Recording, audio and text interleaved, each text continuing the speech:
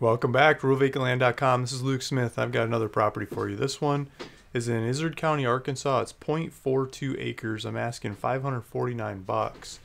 It's a really cheap property. It's on a paved road. I believe there's a power line right there. Let me dig into it and check again, but I think there's a power line to this one. The main attribute about this one that I really like is that I believe it's got a view of the lake. So I think it's kind of up a hill, and there's a lake out front with a road, road in the front, and you're looking over the road and some trees down at the lake. It's Diamond Lake in Izard County, Arkansas. It's supposed to be really good bass fishing. Let's pull it up. Let's jump into the website, RuralVacantLand.com. Let's take a look at this one. It's 0.42 acres, Izard County, Arkansas. There's a buy it now button. Asking price $549. We open this thing in a new tab. We can see that the checkout should be working. It seems to be loading slow. The subdivision is Pine Ridge. Taxes are like $24 a year. It's coming out of Deed Adventure, so it's in Deed Adventure's name right now. I'll sign that over to you. I'll do the paperwork, pay the fees, make sure the taxes are paid off, and make sure it's all paid up. I'll just see the elevation's 841 here. It's a little bit higher than some of the properties in the area are in the 7s. So 841. There's different supplies around the area. There's a bunch of different stores and things. There's neighborhood regulations are on here, so you can read the regulations. And I thought I had this pulled up. Let me make sure this is Pine Ridge. Yeah, so Pine Ridge. I got Pine Ridge pulled up. So this is in Izard County, Arkansas, and they're doing the locations of it, and blah blah blah, talking about the neighborhood. We want the restrictions.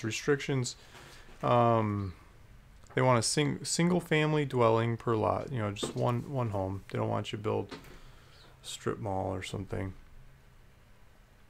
So you gotta get permission before you build. You gotta get approval with your site plans, and building plans have to be approved by the neighborhood before you can build on the property.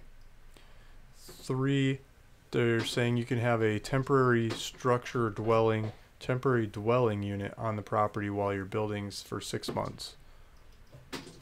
Dwelling unit must be the dwelling unit. Okay, well, the home, the actual home, not what you're using to build the home to live in while you're building, but the actual building. It's got to be made of normal material like wood, metal, masonry, stone, masonite, blah blah blah. I don't want you to make it out of blue tarps. Each dwelling unit must have at least 1,050 square foot of floor space, including a carport, with at least 850 square foot being heated.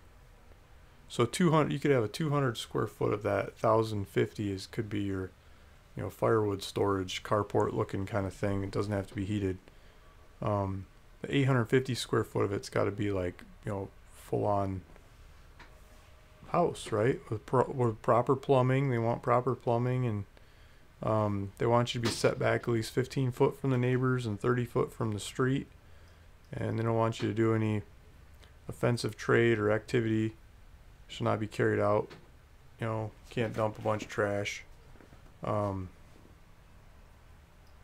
can't use one of these lots to like dump trash on or something. No advertising sign of any kind may be placed or erected in any parcel. You can't put a sign out front that says, "Hey, this is where I fix cars," or something. You can tell people you fix cars, but you can't put a sign out front directing people in there. It's residential. It's not meant to be commercial. And just regular residential restrictions. So that is on the website. You can read about that and what they're looking for. So you meet those restrictions. They say, okay, go build what you want to build.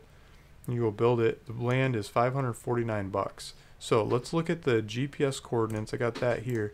If you pull that up in your phone, you get driving directions to the property. If you pull it up in the computer, you get a map like this. So I'm turning it over to satellite, taking a look. This is on Cook Road, and see if we find the power line.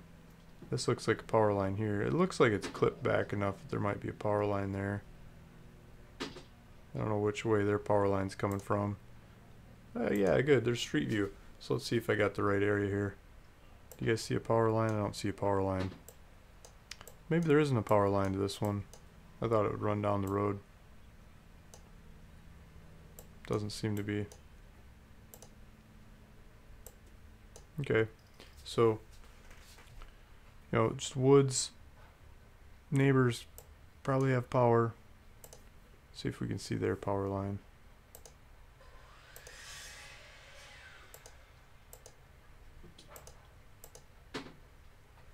Okay, let's pull up from the intersection, see if we can see. Street View only covers so many areas. Come on, Street View. Because I think this is power line running down the side of the street here. Maybe they got a shot going over towards their property. Wow, that street looks small now. Thought it was clipped back and there's a power line in there. Maybe I'm just dreaming things, guys. I don't see a power line there either. It's kind of fuzzy. That's clearing up. Maybe not. Maybe there isn't a power line there. So I don't know how that neighbor's getting power. You could go knock on the door and ask. Maybe it comes down this way. But you're not very far from them, so there's probably a way that the power company would string it the last little bit. Or you can do your own power system. Let's look at, so here's the neighboring house and here's the lot. Let's see if we can blow this up. So here's the neighbor that's probably got power, and here's the house. So you got like a lot in between. So you're not kitty corner with each other, but there's someone else's lots in between, it looks like. So what I really wanted to do is show you this lake. I mean, I think that's the cool thing about this property compared to other properties. So here's Diamond Lake, and this is up the hill. So I think you can look down the hill at Diamond Lake. Let's see if I can pull that up in a different view that allows us to do 3D. Now it's like, where did the property go? It's right up here. It's supposed to be right there. Let's find it again, make sure. See if Google comes around. Yeah, okay, so right there. So we're gonna go hold the control button down and Google Chrome, and that allows you to go 3D. So now we're here on this hill, and this would be if the house were built facing the street. You could look out over the street into this direction, and I think you're going to be looking at the lake. You're going to be sitting there at the top of the hill looking down at the lake. So maybe you get cut off by the hill over here. You probably get the whole lot of this. So I think you get a big lake view looking out over the whole area. And of course helicopters flying by when I'm trying to talk. But I think that's the view of the property. It's a rectangle. Databases say 0.42 acres. You can kind of see the hill over here too. So it's on this hill looking down at the lake. Or that's kind of behind my head, huh? So it's on the hill looking down at the lake. Okay, so if you're interested in this land, you can go back to the website. I'll put the link below. You can click on that link, take you back to RuralVacantLand.com. You can go take a tour of the property. You can research it. You can do whatever you want. And buy it. I mean, buy it, go sit on it, picnic it, search it out, talk to neighborhood people about building what it is you want to build, make sure it's okay, and just go build it. They just want you to have the square footage, you know, square footage and some normal supplies on the outside, so it doesn't look like, I don't know what. They don't want you to build it out of glass bottles. I think glass bottles look nice. You get all kinds of colorful lights, and it's cheap, and just, you know, some classic spec mix and some sand and some glass bottles, and you got a house. But they want you to build out of basic, normal, you know, standardized materials. You can do that. You can build here and run with it. Get a cheap property to go for it on, $549. Probably got a lake view with the hill looking down at the lake. Thanks for listening. Thanks for watching. So Luke Smith at RuralVacantLand.com. See you in the next video.